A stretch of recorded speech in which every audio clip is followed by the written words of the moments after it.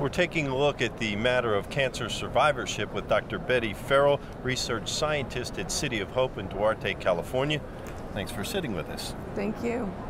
So, cancer survivorship, let's start with how do you define it? How do you view it?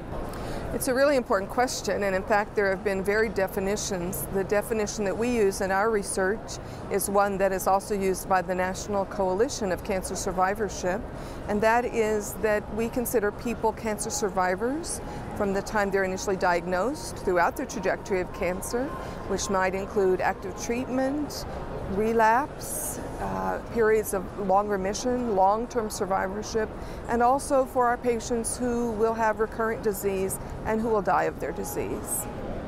Oncology professionals, where should they focus on the issue of cancer survivorship? This topic of cancer survivorship is one of the most critical topics we face now in our field of cancer care. And one of the reasons for that is our own success, that what we now know is there are about 12 million cancer survivors in the United States alone. And so because we now have earlier detection, we have better treatments for cancer, what has happened is that we now have many people, millions of people, who are living very long lives with cancer. What this has also meant is that these are also people who have very important clinical needs and quality of life concerns that we need to address.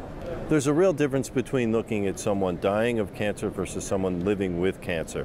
Based on the difference of those two perceptions, how do we improve care for cancer survivors? The best way that I can explain this is to say we should be concerned about not just the tumor or even the physical needs, we should be concerned about the whole person.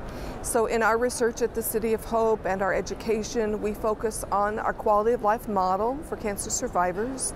That model includes physical, psychological, social, and spiritual needs of cancer survivors. Do you view all of those components to be of equal value? We do think that those are all of equal value, and it's not just our opinion or what we think is the priority, it's really the perspective of the survivors. So in our own research and research done by many colleagues around the country and around the world, cancer survivors have told us that, for example, their physical needs are important. Often we believe that once the person is treated for cancer, especially if they're now in remission, that their symptoms are gone. And the data is very clear that's not true. Cancer survivors have ongoing problems such as fatigue, ongoing pain, many other physical symptoms and concerns. In the area of psychological well-being, we know that once you've heard the words you have cancer, it doesn't matter how well you're doing, you still have a lot of anxiety, depression, fears of recurrence, for example.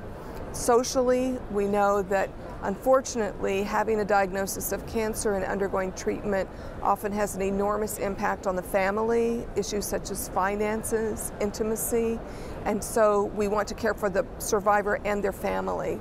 And the last domain is spiritual well-being, that again, once you have survived a life-threatening illness, it changes everything. And so our survivors tell us that they really wrestle with issues of the meaning of their life, why they survived when other people didn't.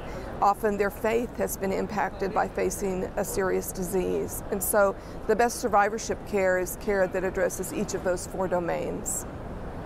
Betty, thanks for sharing the news of your work. We appreciate it. Thank you very much.